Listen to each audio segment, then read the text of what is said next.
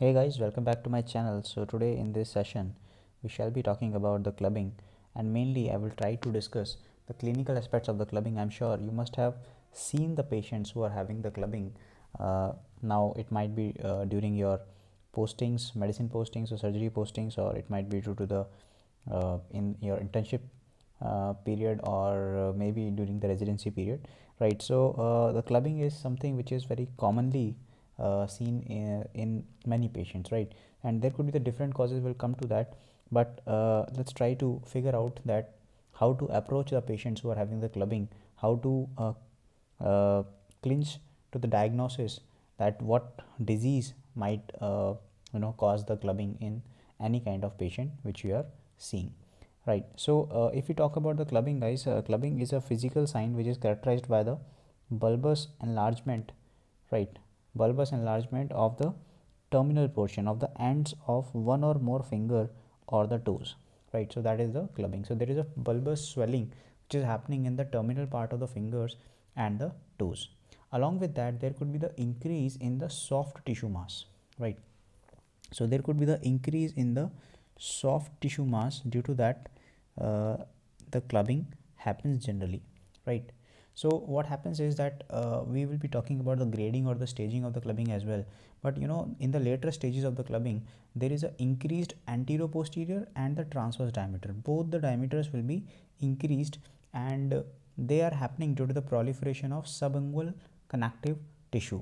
Now what is the subungual connective tissue? Sub means under, ungual means that is the nail, right? So under the nail, the proliferation of the connective tissue is happening, right?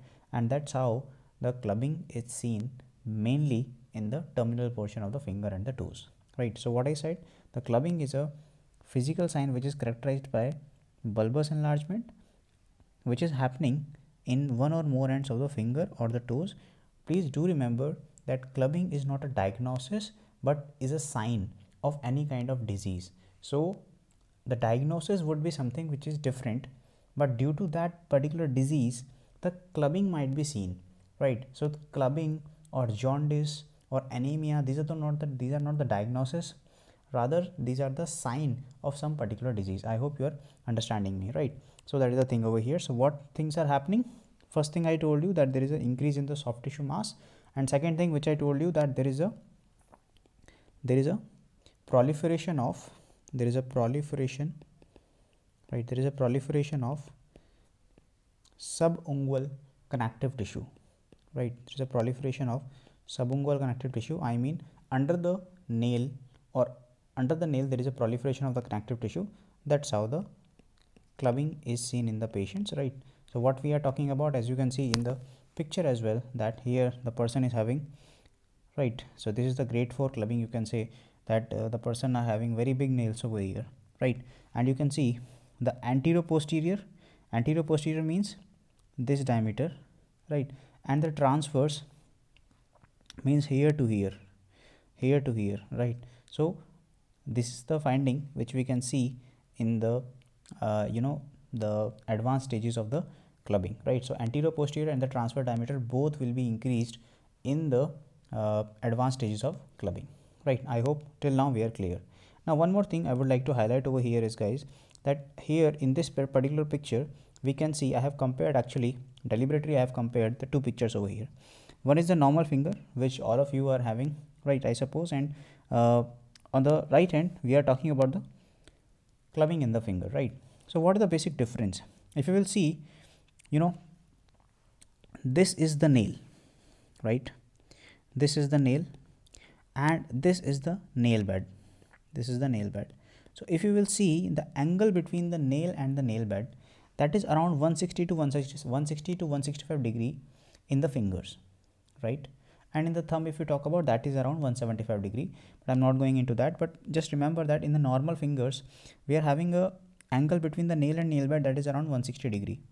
But if it is increasing, then that is seen in the clubbing of fingers, the clubbed finger will be having the disruption of this angle, and this angle is greater than around 180 degrees. So if this angle is greater than 180 degrees, then probably it is the clubbed finger, or there is a clubbing in the fingers. It might be seen in the toes as well. I hope you got the idea. This particular sign, if the angle between the nail and the nail bed, if it is increased, then it is called as the Levy-Bond sign or the profile sign, right? So this is what, this is the Levy-Bond sign, right? Very important. This is a Levy-Bond sign, or it is also called as a profile sign, or this is also called as a profile sign. I hope all of you are with me at this point of time. Till now we have talked about very small thing, that what is the clubbing basically, what is the cause of the clubbing, and what are the angles which we are seeing in the normal finger and the clubbing of finger. This angle, okay, which I am telling you that if it is greater, then it is the Levy-Bond sign or the profile sign. Now clubbing of the finger has been described with the different names, right? So clubbing is also referred to as the Hippocratic fingers, right? So I'm just writing some of the names. These are the historical names over here. So clubbing is also called as the Hippocratic finger, right? These are also called as the Hippocratic finger. Sometimes these are tested in the MCQs or the questions as well, right? This is also called as the Hippocratic fingers. It is also called as the watch glass nails. By the way, let me tell you why it is called as the Hippocratic fingers, because it was first described by the Hippocrates in the 5th century BC. That's why it is called as the Hippocratic fingers. Now other synonyms can be like watch glass nails. So Hippocratic fingers, then other synonyms like watch glass nails, because of the appearance only, nothing else, right? Due to the imagination. Then another name, it could be very popular one, drumstick fingers, right? Again on the basis of imagination, nothing else, drumstick fingers, right? Now sometimes it is because it is looking like a parrot beak, the clubbing of the finger, it looks like a parrot beak, right? Isn't it? So parrot beak is something like this, right? So that's why they are comparing it with that. So this is the parrot beak, right? You can say parrot beak finger or parrot beaks nails, basically, not finger. Parrot beak nails, basically they will be seen in what, that is the clubbing of the finger, right?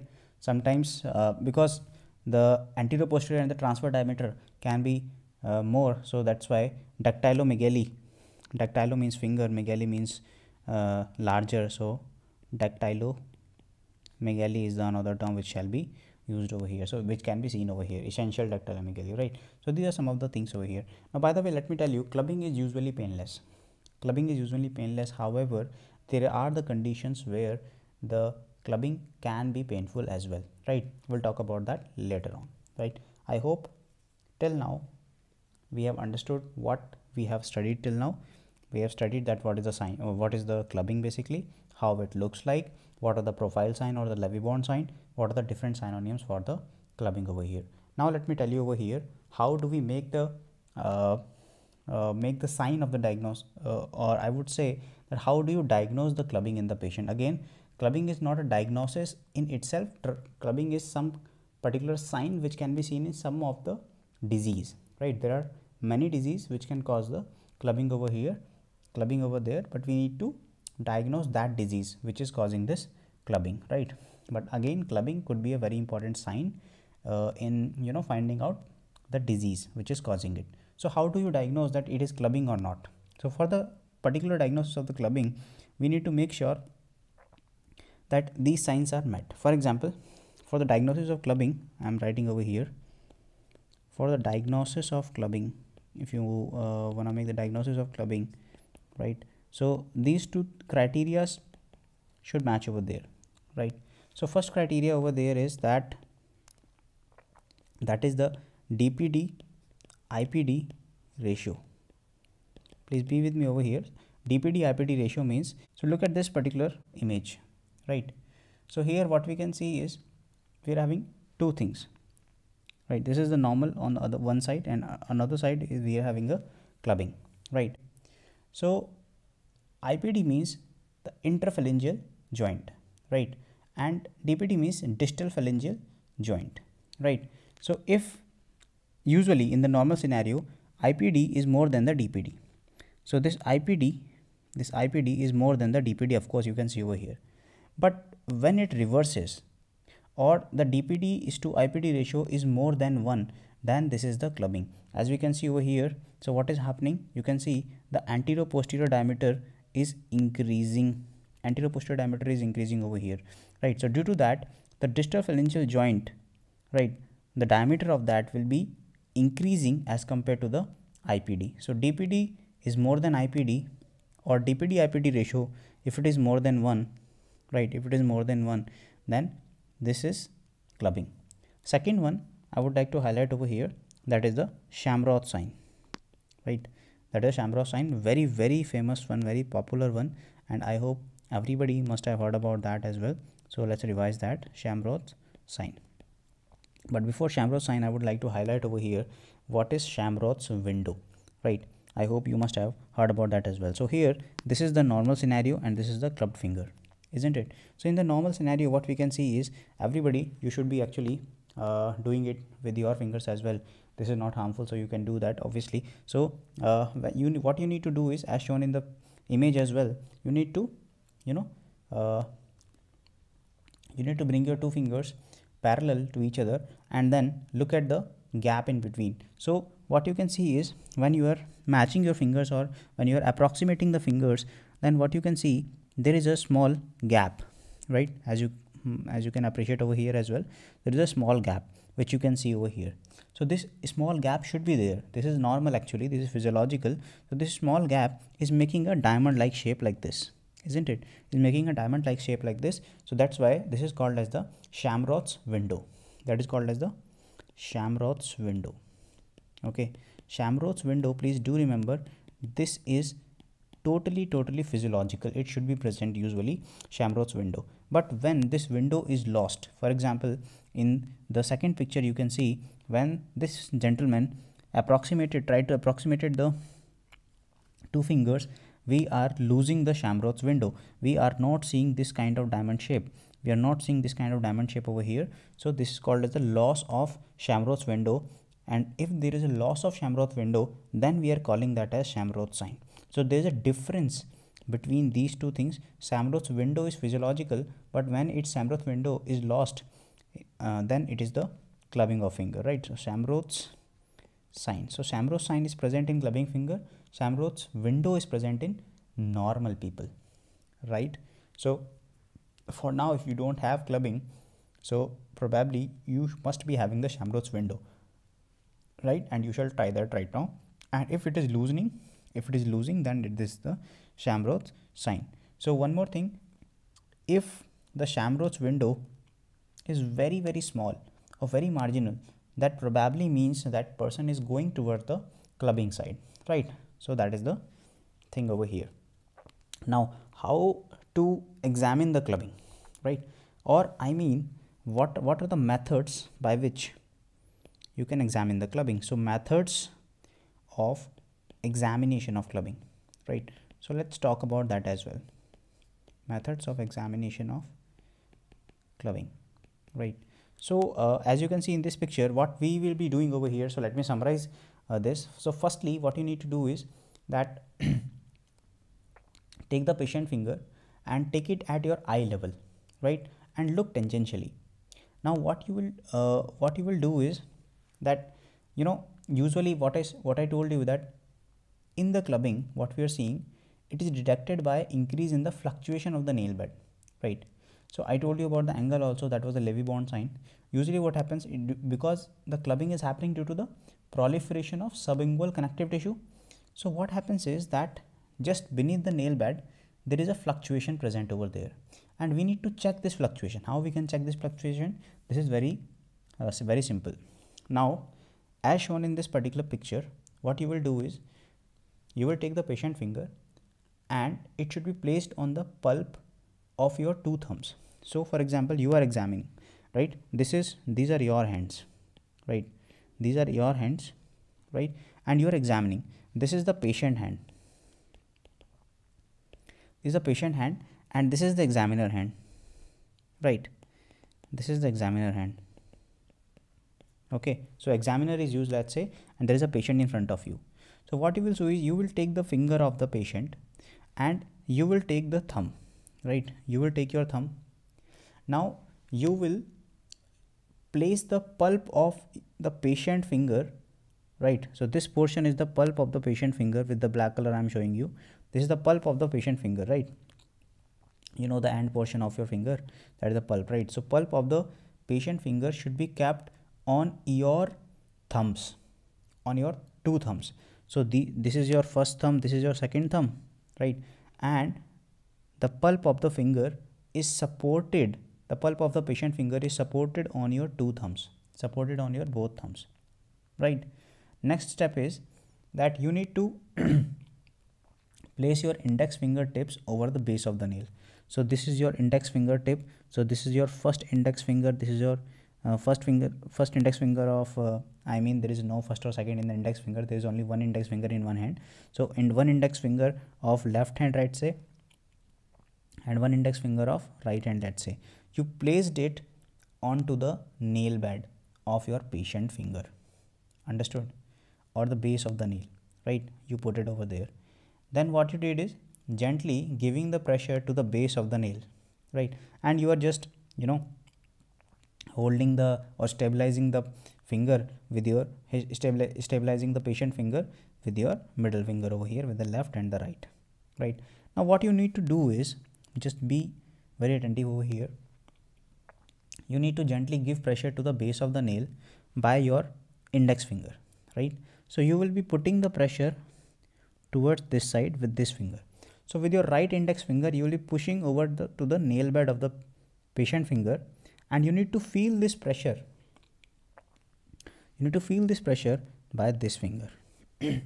So on one hand, on the nail bed, okay, this is your right index finger, you are pushing the pressure, you are putting the pressure, slight pressure on the nail bed of the finger, because there is a subungual connective tissue proliferation. Due to that, what will happen when you will be putting the pressure over there, if there is a clubbing, you will felt this pressure or fluctuation in the nail bed in this particular finger that is your different finger, right? So that is the story of the, that is the method by which we can examine the clubbing over there, right? I hope everyone is clear till now, right? Now we shall move further and we shall talk about the degree of clubbing or the stages of clubbing. In the stage 1, what happens is there would be a normal appearance and angle. Normal appearance and angle, but there will be the increased fluctuancy of the nail bed. Increased fluctuancy of the nail bed in the stage 1 or grade 1. In the stage 2, there would be starting of the loosening of angle between the nail and the nail bed, which I told you, Levy-Bond sign or the profile sign. In the stage 3, the curvature of the nail will start increase. And the stage 4, the anterior posterior and the transverse diameter will be increasing. So expansion of the terminal phalanx and typical drumstick finger appearance will be seen in the advanced stages, that is the stage 4. Okay, then we shall talk about some of the causes of the clubbing. Now according to the different systems, you know, we are having different kind of causes. For example, cardiac cause, if you talk about, very important is the two very important, that is, one is the cyanotic heart disease and another one is the infective endocarditis. These are the top causes as far as cardiac causes are concerned. Other than that, then there could be atrial myxoma, there could be aneurysm, there could be infected grafts which can cause the clubbing over there. But most importantly, which I want you to remember over here is these two, infective endocarditis and the cyanotic heart disease. These are the two important cardiac causes which can cause clubbing very frequently in the patients. If you talk about the pulmonary causes or the respiratory causes, then there could be the primary lung cancer, or there could be the bronchogenic cancer, or there could be the bronchogenic carcinoma or the mesothelioma, right? This is the important cause which you need to remember in your mind. Then the pulmonary fibrosis, which can cause clubbing in the patient. Now along with that, there could be the bronchiectasis, the some of the infections related to the lungs over there. So pulmonary abscess or the empyema or the bronchiectasis, cystic fibrosis, now TB. Okay, these many diseases can cause the clubbing over there. Some of the GI causes are also there which can cause, for example, the inflammatory bowel diseases, ulcerative colitis, Crohn's disease, the celiac disease or the malabsorption disease. They can also cause the clubbing over there, right? Now there could be some miscellaneous causes also, for example, thyrotoxicosis with the Graves disease or the idiopathic causes are also there, right? When you are not able to find some cause, then that is the idiopathic over there, right? So till now we have talked about many things about the clubbing. We have talked about the definition of the clubbing, the different signs in the clubbing. We have talked about the degrees of the clubbing, how to examine the clubbing.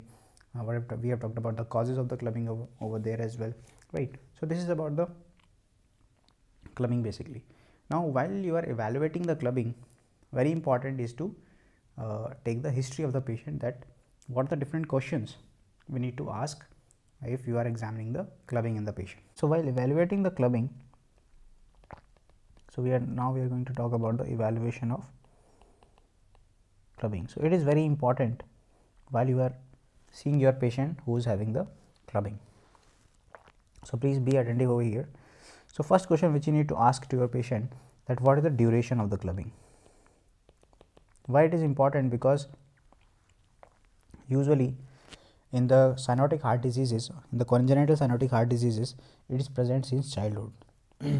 Right. So in the congenital heart diseases, right, this might be present from the childhood. That's why the clubbing you need to ask first question, that is the duration over there. Second question which you might ask, that do they smoke?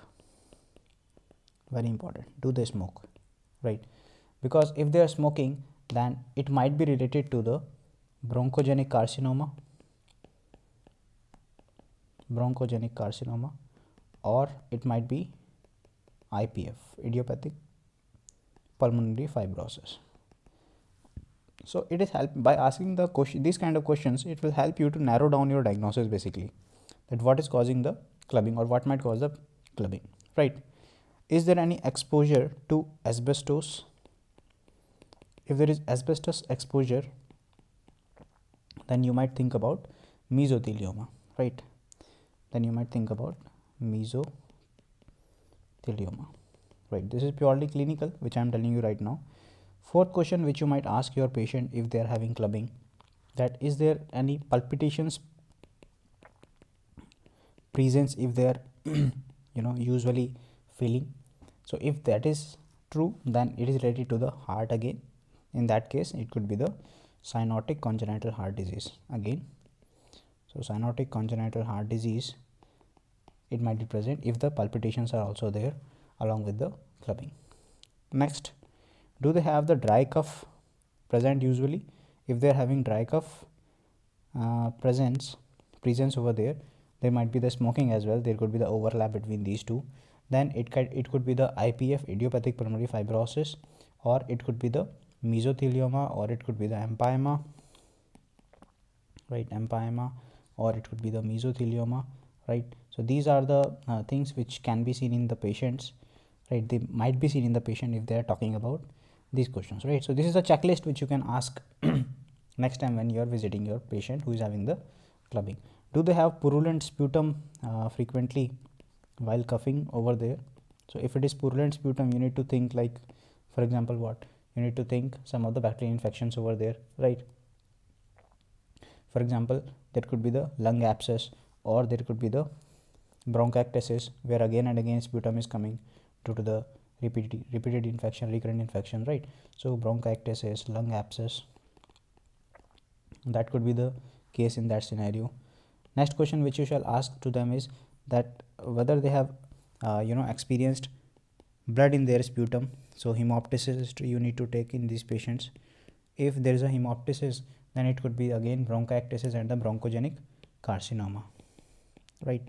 So it could be the bronchiectasis and it could be the bronchogenic carcinoma. Then you might ask that is this clubbing, is it associated with the chronic abdominal pain? So if it is chronic abdominal pain, then I told you that IBDs, inflammatory bowel disease, like ulcerative colitis, Crohn's disease or ulcerative colitis, right, or malabsorption syndrome, they could be associated with it, like celiac disease and all, right? Then if it is associated with the fever and all, right, with the clubbing, if there is fever and all present over there, then it could be due to the bacterial infection. For example, bacterial endocarditis, lung abscess, right? This is the lung abscess actually, lung abscess, or there could be the empyema or the bacterial endocarditis, right? So these are the things which you need to think about over there if there is a fever presence or along with that, because it is regarding the infection basically, right? So there are some conditions where the along with the clubbing other conditions might be present, right? So this comes under the physical examination. So while you are examining your patient, I told you about the history, that what important questions you need to ask to your patient while you are seeing the patient having the clubbing over there. So if you are physically examining your patient, then look for the distribution of clubbing. I mean the clubbing, whether it is present to upper extremity only, or it is present to the lower extremity as well, or is it present in single digit only, not the other digits. So these kind of things you need to look over there as well, right? Other than that, then you need to find, usually I told you that usually the clubbing is painless, but what if the clubbing is painful? So if the clubbing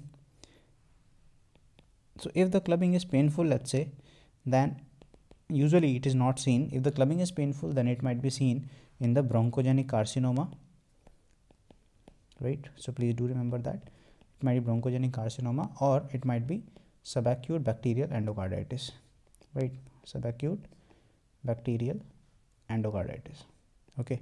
And usually in other condition, usually it is painless, right? So that is one thing. Second thing, if along with the clubbing there is cyanosis as well, then what you can think of, then in those scenario you can think of first thing which should come to your mind, that is a cyanosis. So cyanotic congenital heart disease, right? This is very frequently present over there. One more thing, if along with the clubbing the patient is complaining of the joints pain, right? So if the symmetric arthritis is also present along with clubbing over there, then what you need to think of? Then you need to think of, very important, hypertrophic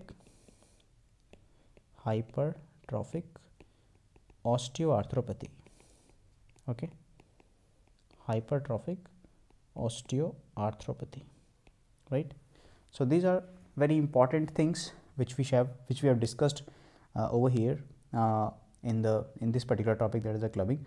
I think we have covered many important things in this clubbing topic, right? So please go through it once again if you haven't if you have missed some kind of points over here, and whenever you are seeing the patient having clubbing next time, so please make sure that you are asking such important questions and examine your patient thoroughly, and make sure you are applying this method of examination of the clubbing, and make sure you check the fluctuation in the nail bed next time in your clubbing patient. I hope you enjoyed the video. If you did, please leave your comment in the comment section below and let me know your reviews as well.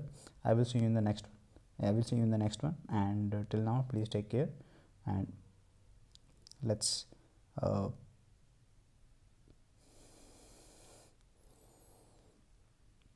so let's meet in the next video. Thank you.